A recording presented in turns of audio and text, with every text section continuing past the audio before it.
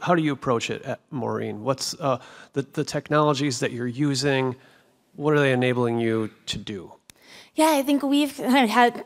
a two kind of phase approach right now in our reality, where we're generating these huge amounts of data in our wet lab up front, of this phenomics data as well as transcriptomics data and proteomics data more recently, to have this huge embedding space that can look at gene compound interactions and across the entire genome, and really starting from that broad expansive space to be able to quickly look for novel biology and find new hits. And this, we've really been focusing now